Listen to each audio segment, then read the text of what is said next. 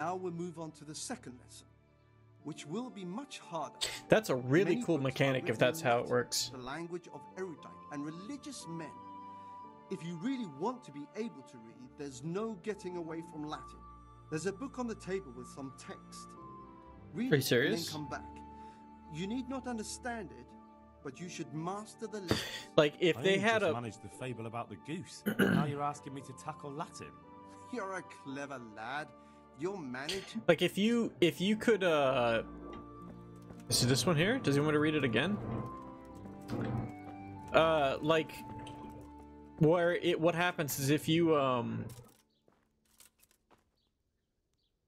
if your reading skill is too low, right? Then what it'll do is it'll scramble up the words for you, basically.